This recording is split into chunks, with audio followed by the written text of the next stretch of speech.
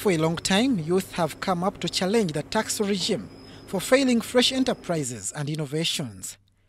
They say this has contributed to high levels of unemployment in the country.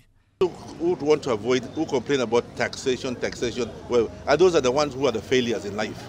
Allah never complained about tax. The stories I told you here, they never complained about tax. They got on with it.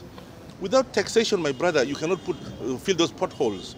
Without people doing taxes, how do you build hospitals? Without taxes, how do you how do you pay salaries of nurses and doctors and all these teachers? How do you pay?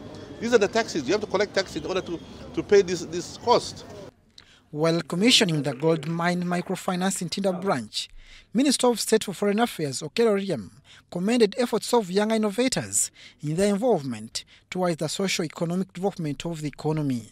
I'm encouraging young people to please live their dream and just stop giving up, stop being discouraged by others, and stop, lamentation that only government can solve your problems. Every business that seeks advisory services, those are the businesses that want to partner with. Even individuals like people who are employed with side hustles, those are equally people that we are looking out for to partner with and enable our growth. Microfinance institutions in Uganda faced with the challenges of client distrust and many young people having no collateral for investment.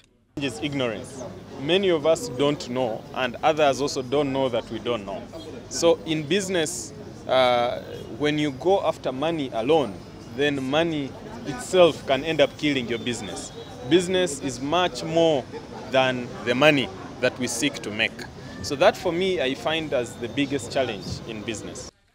The growing trend of microfinance with digital forms of operation is hindering many from accessing its services due to the high levels of literacy rate by small-scale and medium-sized entrepreneurs. Abdunasir Lubwama for UBC.